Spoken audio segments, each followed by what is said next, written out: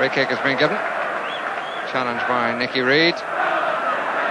Finished about 3 or 4 yards then, Chelsea. Nevin. Cannavale. And still. Penalty. Cannavale, adjudged to have been held by Williams.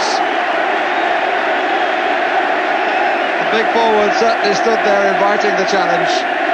It's going to be Pat Nevin who will take it. And everything has gone well for Chelsea this evening. I wonder whether the penalty will, because they haven't had a good record last season in this with taking penalties. Nevin, oh dear, I don't believe it. I hope I'm not being too unkind to Pat Nevin, a player of undoubted quality, but it has to be the worst penalty I've ever seen at this level of football.